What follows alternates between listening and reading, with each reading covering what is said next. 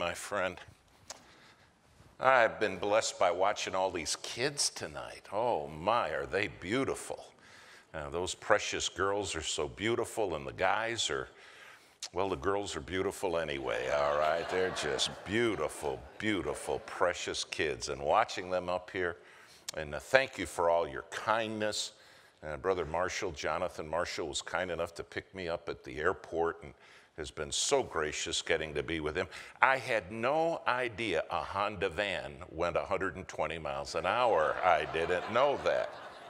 And when I told him, boy, 120, oh, to go 130, and it will, and it will. No, he didn't do that. We were over 100, but not a lot, okay? No.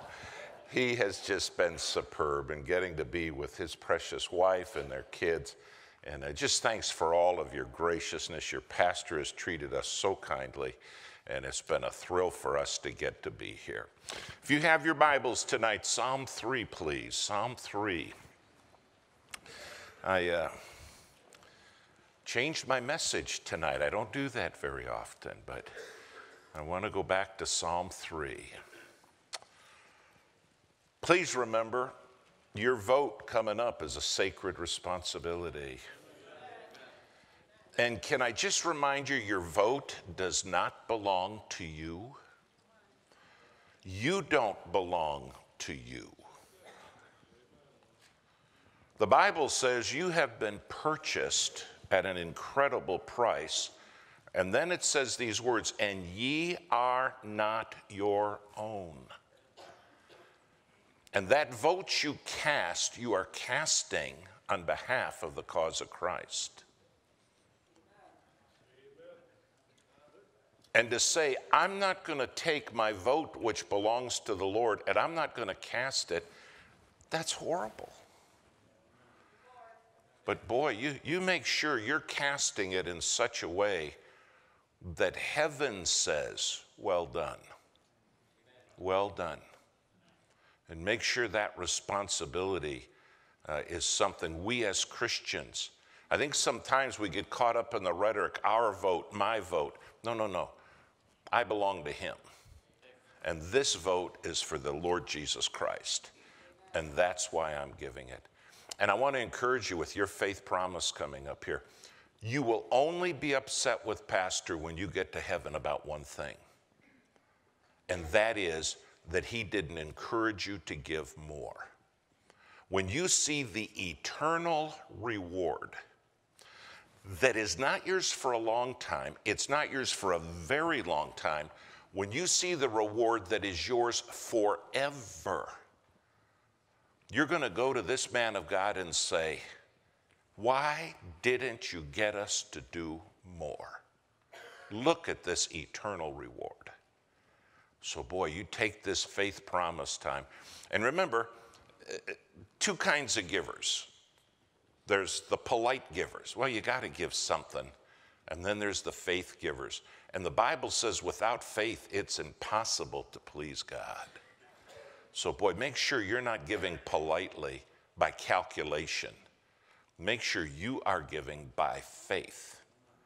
Remember, faith is what you hope for. And boy, make sure you do that. I'm excited to hear you're doing faith promise. And Pastor, thank you for leading this precious flock in order to do something that's going to give them literally eternal reward. How many of you believe God saw every penny that went in that jar tonight? He does. And boy, there will be a reward for every bit of it. Psalm 3 is a psalm written by David during a very harrowing and difficult time in his life. His son Absalom has risen up against him and is trying to literally destroy his father, violating every principle of honor that you can imagine. And the devil made a pitch bid to get the heart and the mind of David. And in Psalm 3, we find David's response to that bid the devil put on him.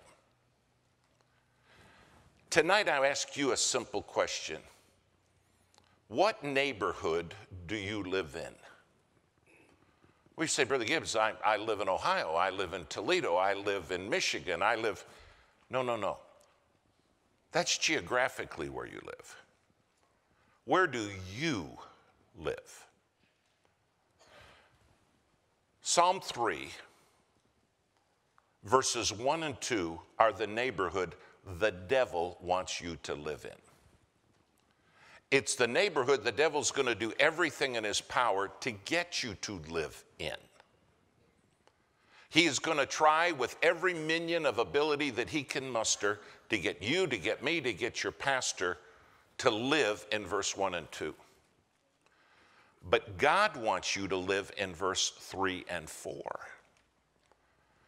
And which neighborhood do you live in? Boy, we know that the devil made a bid to get David into the wrong neighborhood, verse 1 and 2. And I promise you, if you've been a Christian any length of time, you know the devil has made a bid to get you into that neighborhood. But God says, I don't want you there. I want you in verse 3 and 4. But the choice is yours. If you're only going to remember one thing as a child of God that I say tonight, if you're living in the wrong spiritual neighborhood, it's because you personally chose to do so. No Christian has to live in verse 1 and 2. By the grace of God, we can live in verse 3 and 4. Now let's take a look at these neighborhoods. Let's start out Psalm chapter 3, start with verse 1. Lord, how are they increased that trouble me? Wow, the people that bug me, that irritate me, they're like everywhere, and they're multiplying. How many of you know some irritating people? Maybe it's a neighbor, maybe it's a family member, maybe it's people at work. All I know is, doesn't matter where you go, they're everywhere. And you know what the devil wants? You and I to be focused on those people that are bugging us, that are irritating us. I was at a church in California, and something happened on a Sunday morning that if I live to be 400, I won't forget. The pastor's secretary came to me in the lobby and she said, there's a little room down to the side over here, a prayer room. Preacher would like you to go down there. He'll meet you there for prayer. I said, great. I am walking down the aisle.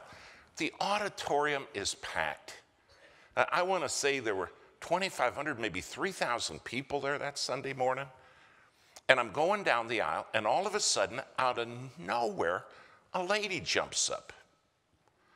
I don't know her, but she jumped up, she grabbed me, and she started kissing the side out of my face. Now, your pastor tells me that's happened occasionally to him. That never happened to me before. No, it didn't happen to him. I want to make that clear. He's almost passed out over there right now. I mean, like a machine gun, she grabs me and is going on the side of my face. And you know what she said? Oh, Brother Gibbs, we just love you.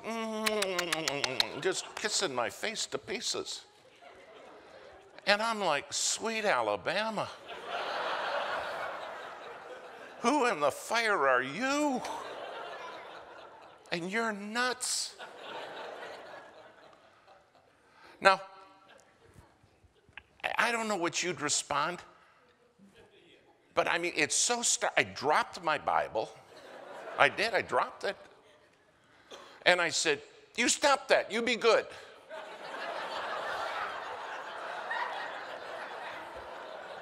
I don't know what to say. And I'm looking around, all kinds of people are looking at me, and I'm like, I don't know her.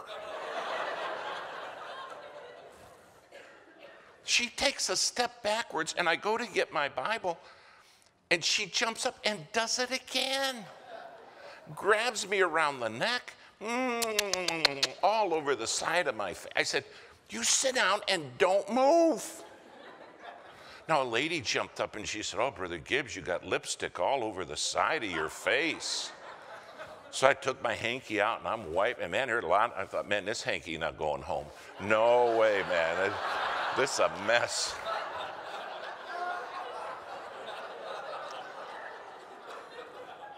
You talk about startled. You talk about never expected. I walked down the aisle backwards, telling that lady, don't you move. Now I get down to the front, and the associate comes running up. And he said, oh, Brother Gibbs, I'm so sorry. I said, well, that woman's nuts. I said, you need to put a handler on her. I said, if she comes to church, you need to put someone with her. Don't let her loose. Oh, he said, preacher's going to kill me for that. I said, no, come on, you just got a nutty lady. He said, no, you don't understand. Preacher's going to kill me. I said, why would preacher kill you? I said, you just got a nutty lady.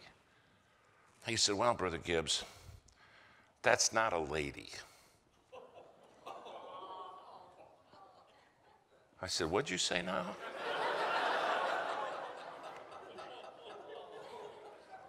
He said, that's a man who dresses like a lady. I said, preacher, not going to kill you. I'm going to kill you.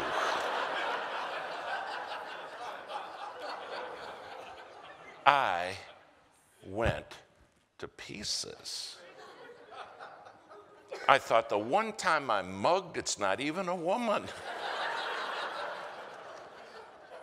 You talk about how are they increased that trouble me?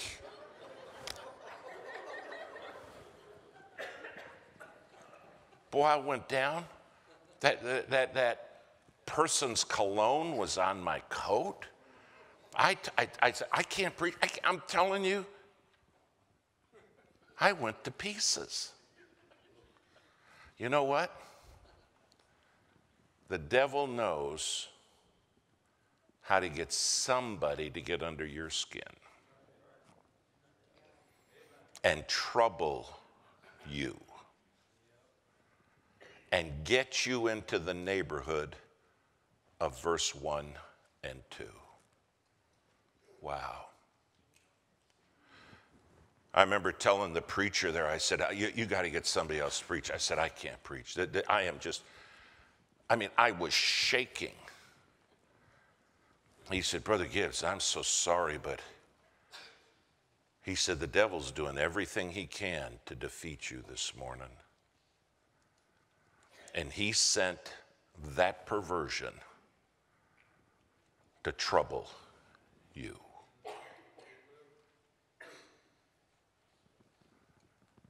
And he said, do you understand? The only hope that person has is Jesus Christ. By the way, that's the only hope any of us have, is Jesus Christ. Boy, if I could go up and down these rows, man, that story comes back to me. It still gets me upset. And it was 25 years ago. The devil will want you to keep bringing it up and bringing it up and bringing it up to get your mind on that so he can drag you to the neighborhood of verse 1 and 2.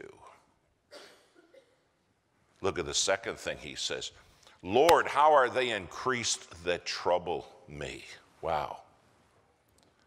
Many are they which rise up against me. Have you ever had somebody take a shot at you? Well, after all we did for them, after all the kindness we showed, and look at what they're doing to us now. And boy, it can hurt you. And sometimes we forget we're commanded to forgive. We're commanded to let it go. We're commanded to drop it. But boy, how the devil brings it back.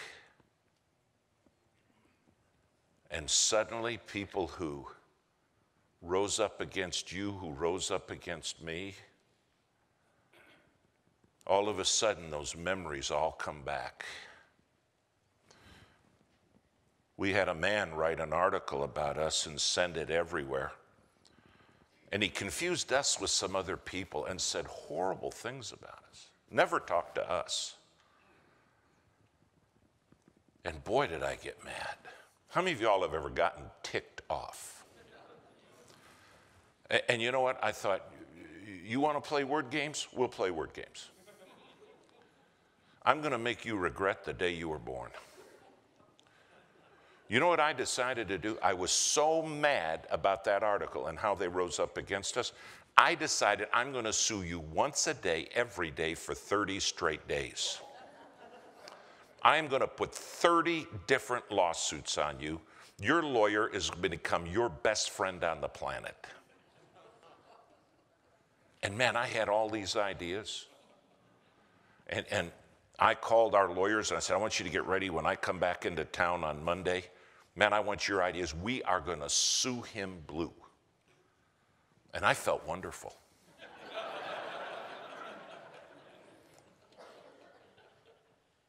Man, here I am planning vengeance. And man, I'm not only living in verse 1 and 2, I'm dwelling there now. I came in the office and my secretary, Mrs. Block, who's now in heaven, was standing there. And she said, oh, I saw the article. I said, yeah. And she said, well, it's a lie. That's not true. I said, I know. And she said, well, I know what you're going to do. I said, yeah, man, we're going to sue him. We're going to teach. I'm telling you, he is going to be so fouled up the rest of his life. We got all the, I'm telling you, it's going to be great. And she looked at me and she said, no, you're a Christian. You're going to love him and do good to him and forgive him, aren't you?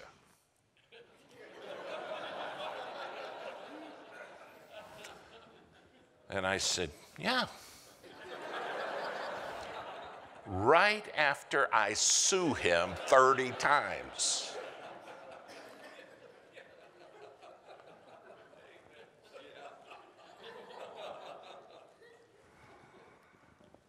Never forget what she said. She said, Brother Gibbs, it takes a whole lifetime to get a good name.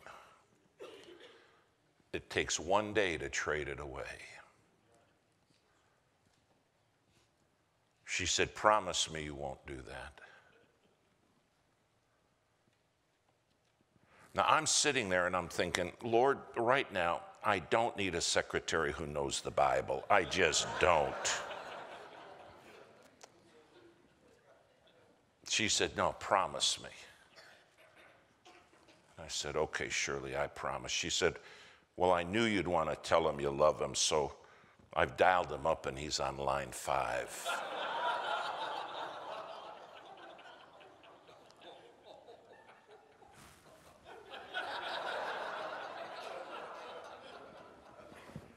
And do you understand? I didn't want out of verse 1 and 2. I wasn't done getting even.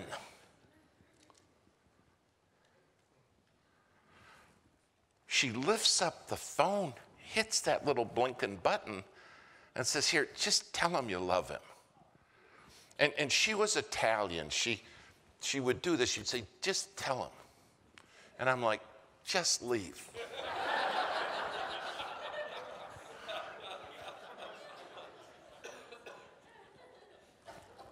I said, hello? And the guy cussed at me. Used horrible profanity. He said, blankety blank, why'd you call me blankety blank blank? And Shirley heard it. She said, tell him you love him.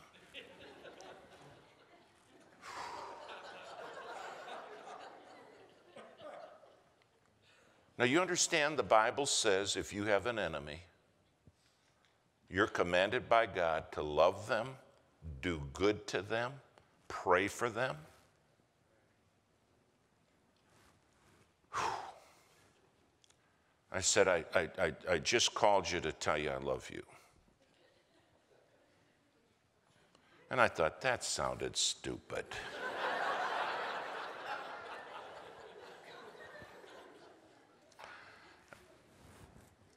And he said, blankety blank blank, that's not what you called. You're just saying that to cast coals of fire on my head. And you know what I thought? If that thought had come to me, I'd have done it.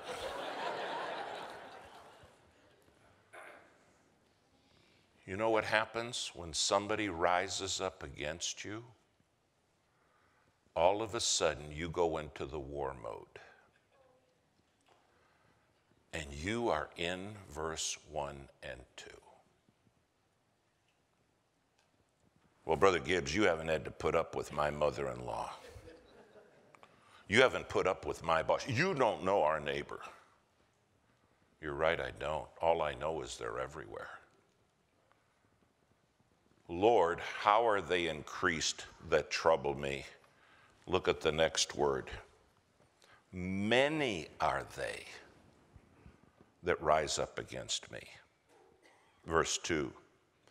Many there be which say of my soul, there's no help for him in God. Selah. You know, we teach the kids a little nursery rhyme. Sticks and stones can break your bones, but names can never hurt me. It's not true. Boy, read James 3. The power of the tongue. Boy, you can hurt people with words unspeakably. How many of you know the world's full of Eeyores?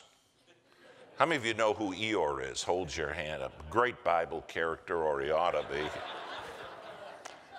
He's in the book of Winnie the Pooh. Eeyore's the guy who's always going to kill the hope in you. Great day, Eeyore. Yeah, but it isn't over yet. And boy, there's people that are like little walking Hoovers. All they want to do is suck the hope out of you. And you know what God says? They're everywhere. And if you're not careful, you will live in verse 1 and verse 2. That's where you'll dwell. And the kids know where you live. Because how many of you are aware kids can hear everything you don't want them to hear? And they know what's there. But David said, I'm not living in verse 1 and 2. Look at verse 3. But thou, O Lord, and then he says there's three things to change your neighborhood. But thou, O Lord, number one, art a shield for me. Can I ask you a question? Are you behind the shield? Now, the Bible says in Ephesians, it's the shield of faith. And the Bible says in Ephesians, above all, taking the shield of faith. God said, of everything I give you, be sure you get the shield of faith, above all. And he says, it's able to quench every fiery dart of the devil, every single one, no exceptions. Why would you want to live where the devil's got a clean shot at you? Where he's got a clear shot at your family, at your wife, at your kids, at your husband. When God says, I got a shield that will quench every fiery dart the devil can hurl. But you got to get behind that shield. It's there. And above all, taking the shield of faith. Did you live behind the shield today? Did you live behind it? You'll never be there by accident. It's a decision. And are you behind that shield? Oh, it changes everything. We have a very good friend, Pastor and I do together, and he's been a man who's preached here, Brother DeMichael. How many of you know Brother DeMichael? Well, his church is a very phenomenal church, a great church. But they invited Steve Kluth and I to come do a men's meeting for him, and we said we would go. And he said, well, now when you come, he said, our men's meeting is a very manly thing. And I said, yeah, right, men. No, he said, I mean, it's manly. And I thought, well, what are we, dress wearers or what? I don't know what you're talking about. He said it's just manly. Great people. Oh, great men. I had no idea how manly they were. The first event at the men's outing was a boxing match. They got no headgear, and the way you win is when the other guy can't get up. And all the guys are standing around saying, "Get back up, you sissy, get up, get up." Kapow, they hit him again. Teeth are coming out. They're splitting lips, splitting eyebrows. And he said, "That's okay, we got paramedics here, they'll stitch him up." And they said, "Don't you want to do this, Brother Gibbs?" I said, No. I said, "When you do sumo wrestling, I'll do that one, all right? But I don't want to get up there and have some guy tear my face to pieces."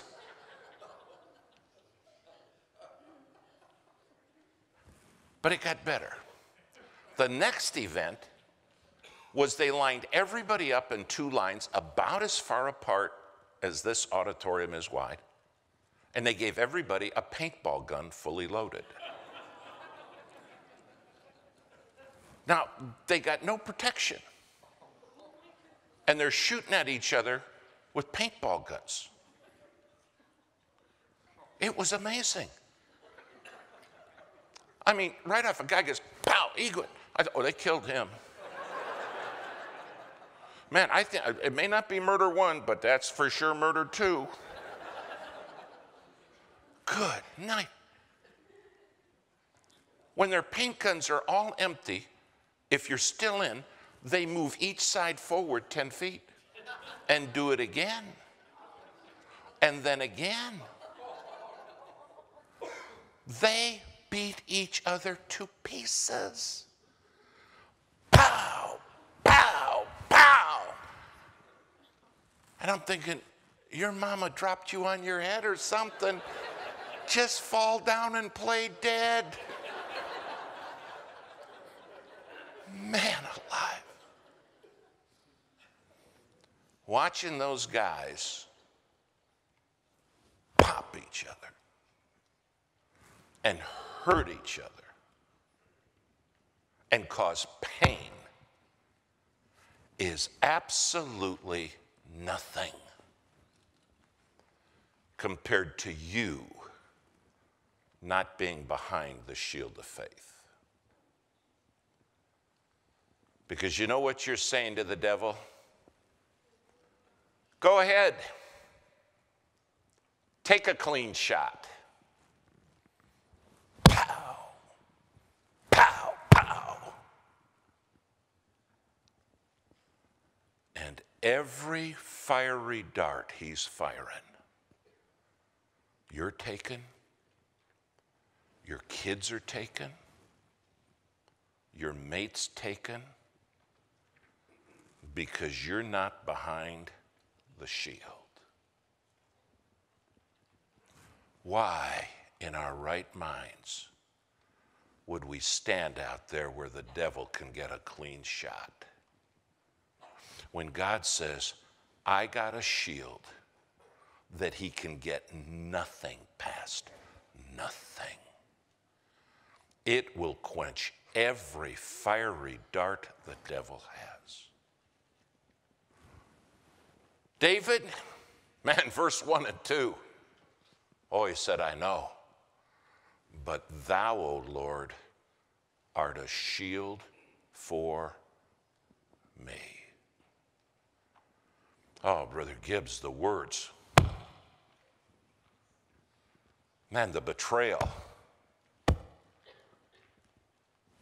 Get behind the shield of faith that's able to quench every fiery dart. I don't know what you're going through. You don't know what I'm going through. All I can promise you is we all go through a lot. And God says, I want you behind my shield. Dad, did you get the family behind the shield? Mom, are the kids behind the shield? Or have we been dragged to verse 1 and 2? God says, don't live there. The first key to changing neighborhoods is saying, by God's grace, I'm getting behind the shield of faith. Look at the second key. But thou, O Lord, art a shield for me. Look at his next words, 2 words, my glory, my glory. Now, please underline this. Boy, these words are powerful. Brother Gibbs, I'm not quite sure what that means. It's not complicated. My glory means everything I need is you. God, you don't need to make any of this go away. You don't need to change anything. All I need is you. You are my glory. Brother Marshall, you ever sing the song, He's All I Need? All I need. Is he all you need? Well, now God, wait a minute. You mean a lot to me, but I'm telling you, you want me happy? You got to fix this. You got to make this go away. God, what are you saying? Oh, no, he's an ever-present help in time of trouble. But is he your glory? Your glory. Is he everything to you? Your pastor has traveled to third world countries. Many of you have too. And when you're there, it amazes me. The Christians come in and they have nothing. Most of them don't have shoes. And they have the best clothes on that they have, but they're rags. And they don't drive to church. Their dream is to own a bicycle, and they'll never get a bicycle. But they come to church, and they're happy. And you say, how can you people be happy? You don't have anything. And you know what they say? Brother Gibbs, we got everything. We got him.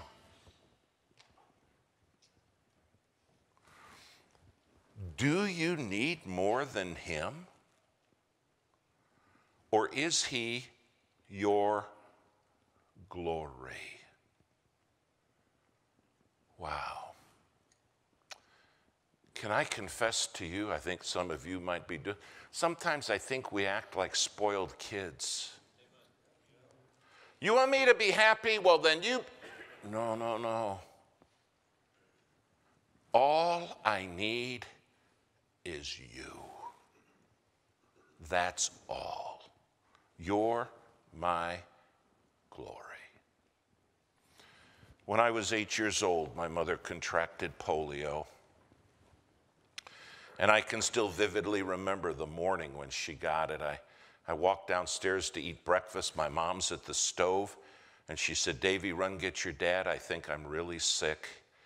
And my mom walked out of the kitchen into the living room, laid down on the couch, and never walked again. Polio, spinal meningitis, had come to our house. My mom gasped and fought for breath. Blood vessels were breaking in her face everywhere, and she couldn't breathe. Her nervous system was under a vicious attack. When the ambulance got there, they walked in and took a thing that looked like a screwdriver and punched a hole in my mother's throat. And she was in so much pain. And I heard him tell my dad, we'll try to get her to the hospital, but I don't think she's going to make it. And I thought, what do you mean she's not going to make it? I did not know when they took her out the door that I wouldn't see her for 2 years. I didn't know we'd live for phone calls. That she'd be in her iron lung fighting for life. And I got upset with God. My mom was the church pianist. conservatory trained. We had our own key to the church. We were the first to come, the last to leave. My dad, if church doors were open, we were there. And you know what happened to me? I thought, God, if this is how you treat your best, I don't understand it. This isn't right. For 2 years, we didn't get to see my mom. And finally, they arranged for my sister and I to be able to see my mother. How many of you guys have a sister? How many of you have one? How many of you understand the problem that is in life, right? My sister's such a great lady, but I was always in trouble. She was never in trouble. She always made straight A's. I was thrilled to pass each year. We're going to go see my mom, and I'll never forget. We're not going to get to be by her because they still think she's extremely contagious. But we're going to go up about 3-4 floors and stand by a window in a little courtyard, and they're going to wheel her iron lung across the courtyard and going to see it. And I know that don't sound like much, but when you haven't seen your mom in 2 years, you have no idea what that means. Now, all the way to the hospital, my sister kept saying, now keep your mouth shut. You always say stupid things. And I said, Garnet, I just want to see her. She said, I know. But don't say something stupid. Well, we get up there. Here's this little speaker. We're looking across the little courtyard. We're supposed to be there at 10 o'clock. I think we were there at 9:30. 10 o'clock comes and goes. Now it's 10:30, maybe 10:40. And a nurse comes up and she said, are you the Gibbs kids? We said, yeah. And she said, well, your mom's having a real bad day. We've tried to move her several times and she can't breathe. And we've had to revive her a couple times. But she wants to see you. Don't leave. And I remember thinking, is it too much just to see her, God? Is that too much to ask for? Finally, an hour later, they wheel her iron lung up, and boy, that thing scared me, making all that noise. And her head is turned the wrong way, and I heard my mom say, gasping, turn my head so I can see my kids. And when they were very gracious, but when they tried to turn her head, she just screamed in pain. And I thought, you took her hands, she can't play. She can't breathe. Could you have left her neck? Would that have been too much to ask for, God? And my sister's just squeezing the fire out of my hand. And she's saying real quiet, don't say anything. Don't say it. And I was upset. Finally, they got my mom quieted back, and now she's looking at us. And what she said next changed my life. She didn't say, hello, how are you? She looked at me and she said, Davy, don't you think that? How many of you know moms can read their kids' faces? And I did what every kid does. I lied. I said, don't think what, Mom?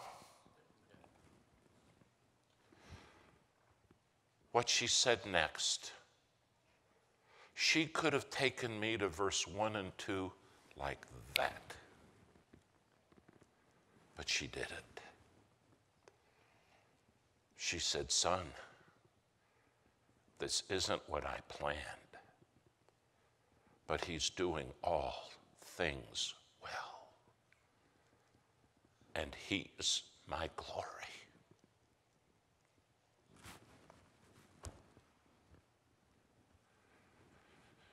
When life puts a hug on you, where do you take the kids?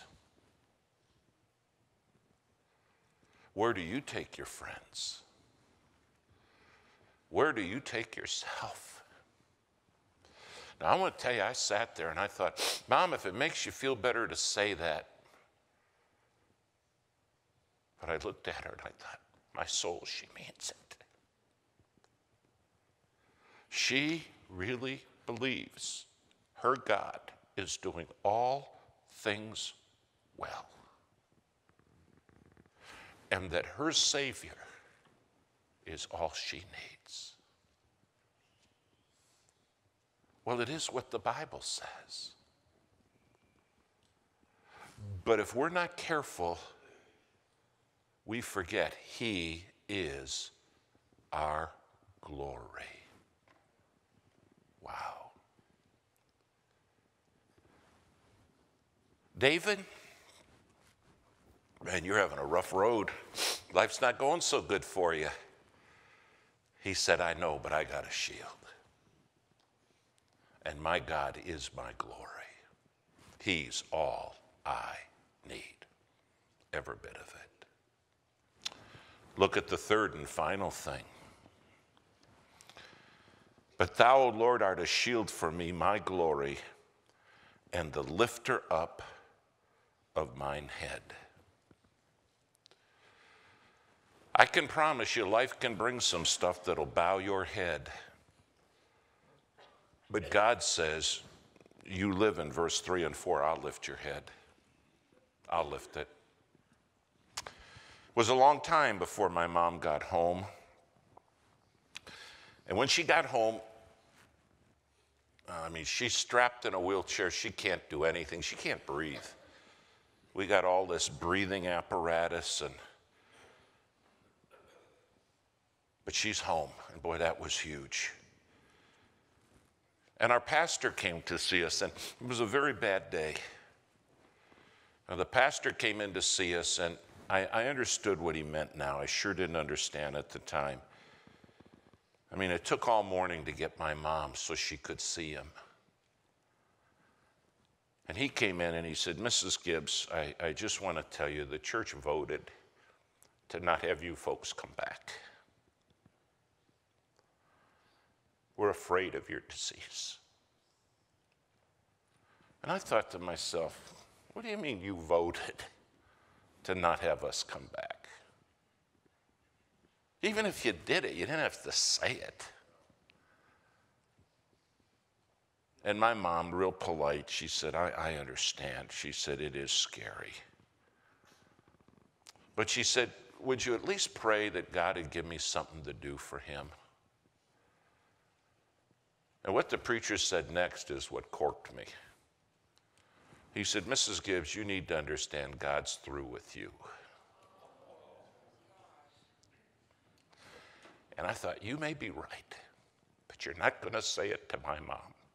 I am going to knock your teeth out of your head. I was halfway across the room to deck our pastor. I was going to fix it where he brushed his teeth out the back of his neck. And he saw me coming and he started whelping up. And I've never hit anybody in my life, but I was going to hit the preacher. Talk about a career-ending move.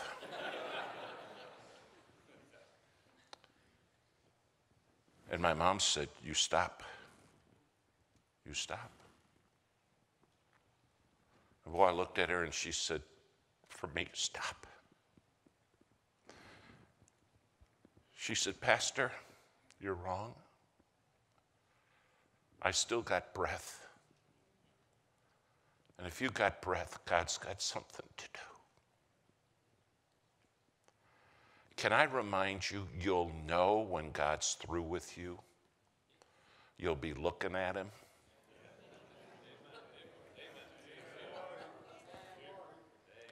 Until that day, he has something for you to do. And he said, well, if that makes you feel better. And my mom said, no, Pastor, I got a God who lifts my head. I never forgot that. He does all things well, Davy. And he's my glory. And she'd say, I so miss the piano and the music. She said, you just don't know how bad. But he's all I need. Is that true for you? Another preacher came to see us. He was starting a church in town. He said, I understand you guys have had a bad time. And he said, I just wanted to come tell you I'm praying for you. And my mom said, well, thank you. And then she said, could you just pray God to give me something to do for him?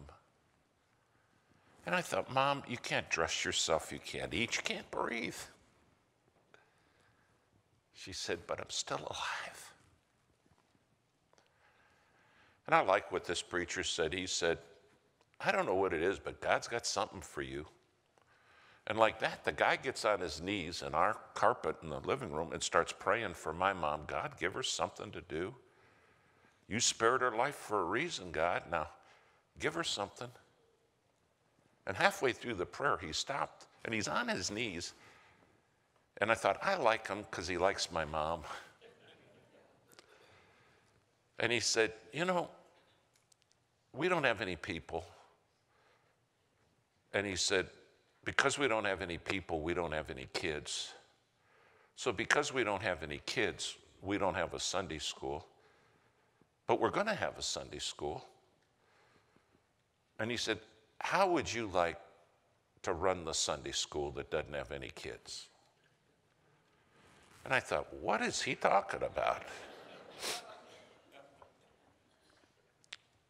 He said, because one day we will have kids.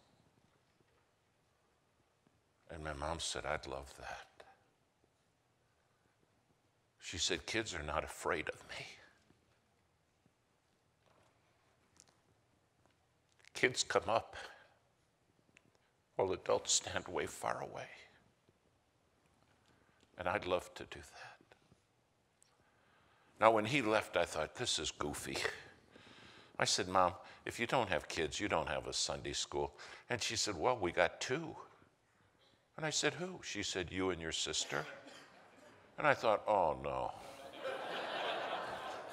You talk about a curse. Go to Sunday school the rest of your life with your sister.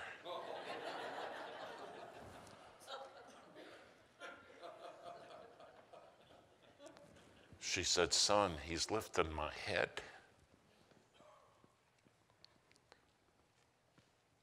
What's been lifting your head? Trying to do it on your own? Oh, I promise you, life can throw a curve you're not ready for. Not quite 7 years later, that Sunday school that had no kids, never had less than 5,000 children in it. And it was run by a lady who couldn't trust herself.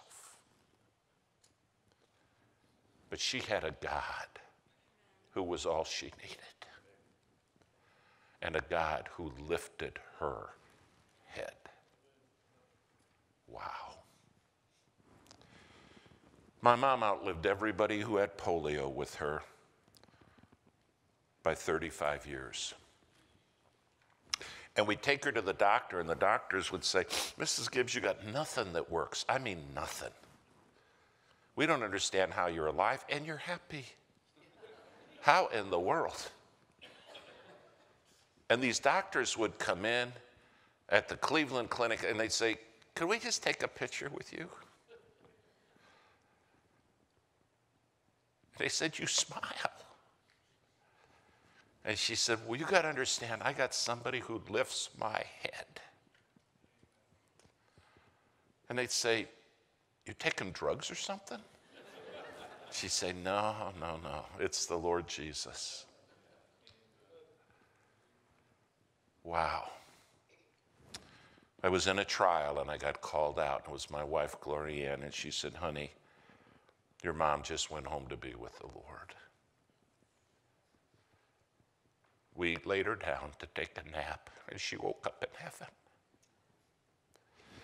But she said, I got to tell you, she died with the biggest smile on her face you have ever seen.